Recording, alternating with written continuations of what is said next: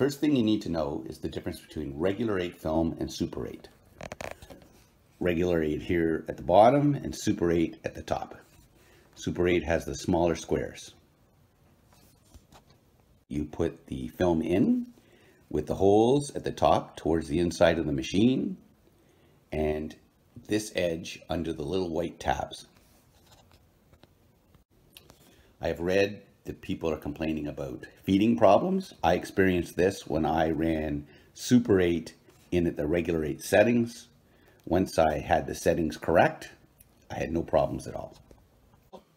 The SD card, which I never take out, I can. It's a 32 gig SD card is the maximum you could use.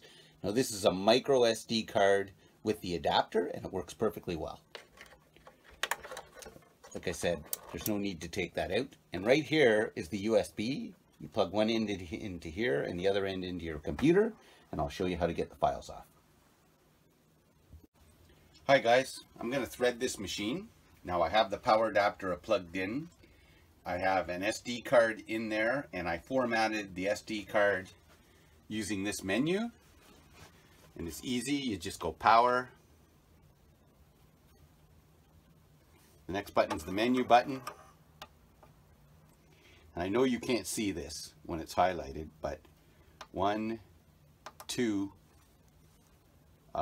left arrow buttons will bring you to the format. You press OK.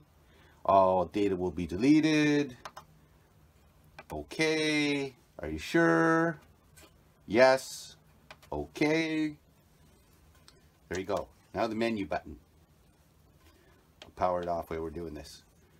So that's how you format your SD card. Plugged in, formatted SD card.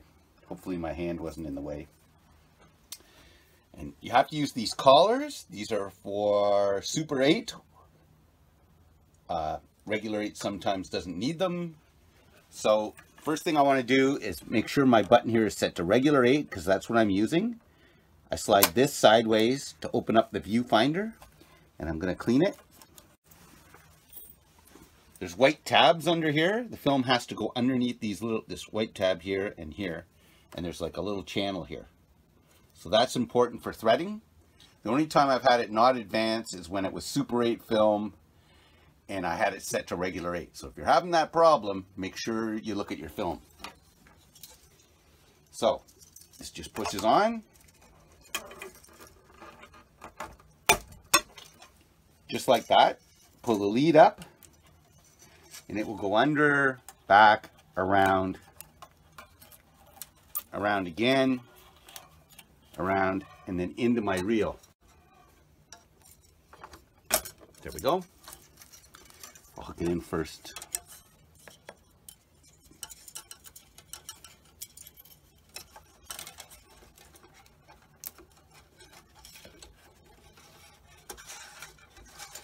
Okay, now I'll line it up.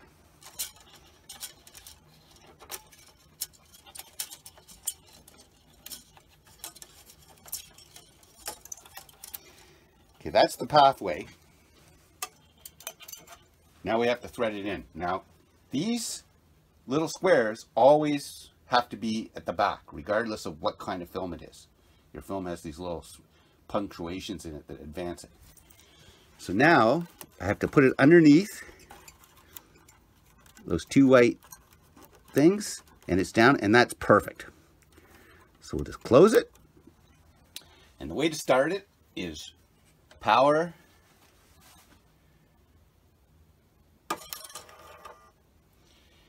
OK, and this is a 3-inch reel, so you pick your reel size here, and as soon as you go OK, it'll advance.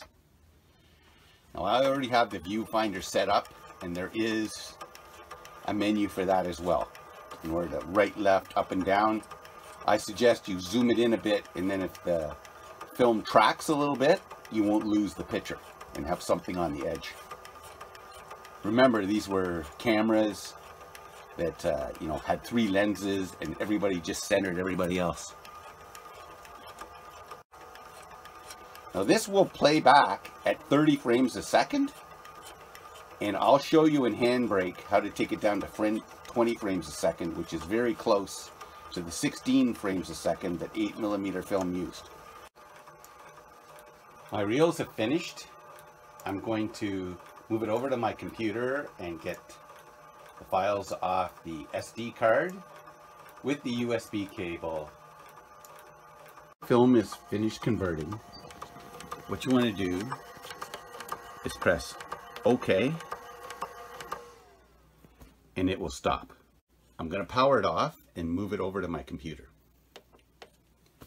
There's a USB cable provided that you can use to transfer the files off the device onto your computer. Here we are. I just turned the unit around. So this will turn into a big USB drive now. We press power.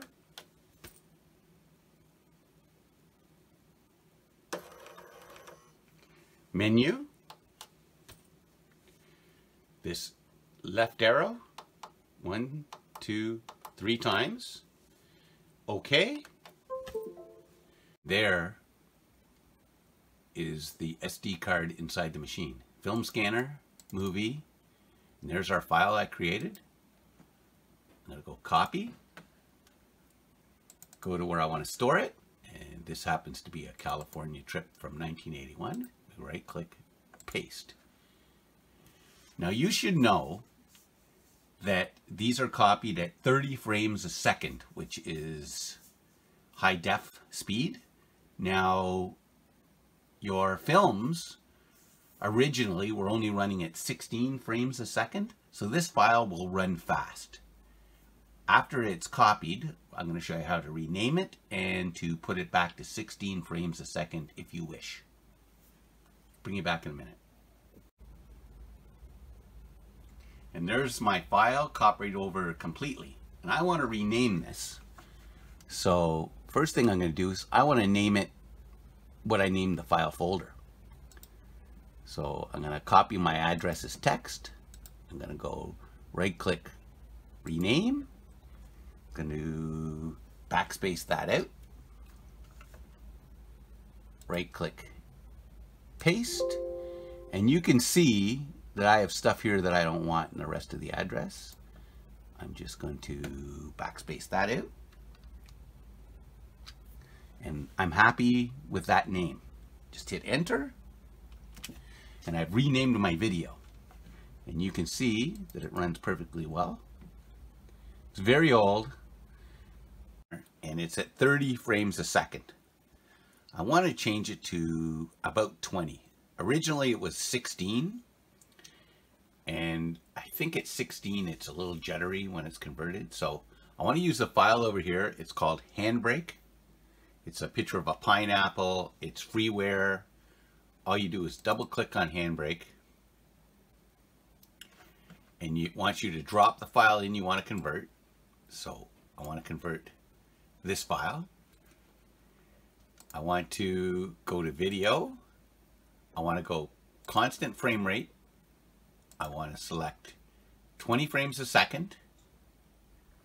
I want to pick down here in my browse where I want it to be. And I want it to be in the folder right beside the one I'm working on, right here. And I want to save that location. So I've got constant frame rate 20 in the video file, and then I want to press encode. And that's all there is to it. It will finish up and say Q finished. Your progress bar is down here at the bottom. And that's all there is to it. I'll bring you back and show you the file. You can see the green bar is just starting here. It'll go all the way across. It says it's about 14 minutes to convert that. That's quite a long movie. And that's how you change your frame rate from 30 frames a second down to 20 so that your video files you've converted, you know, look pretty close to the same as when you shot them. Hope this helps. Here's Handbrake finished. You can see that it put it to the file that I browsed it to, the location right here.